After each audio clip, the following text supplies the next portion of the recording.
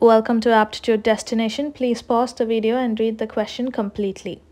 Given that the angles of elevation of top of a tower from top and bottom of a 10-meter tall building is 30 degrees and 45 degrees respectively. So this will be the visual representation of the given statement.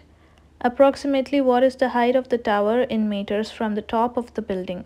Therefore, we'll have to find this height. We know that this height is going to be equal to 10 meters as well. Now we will have to use the trigonometric ratios. We know that tan theta equals opposite by adjacent. So if you consider the big triangle, tan 45 equals opposite by adjacent. Here opposite is 10 plus x.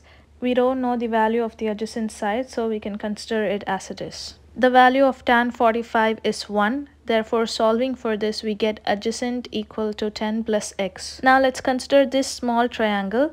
Tan 30 equals opposite, which is x, by adjacent. Value of tan 30 is 1 by root 3. So equating this for adjacent, we get adjacent equals root 3x. The question suggests that we take the value of root 3 as 1.73. Therefore, adjacent equals 1.73x. Now we know that both these adjacent sides are equal because they are separated by equal distance.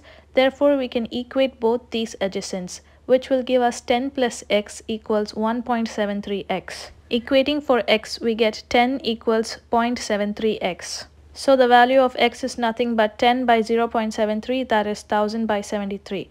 So dividing 1000 by 73, we get 13.6. Therefore, option C is the right answer.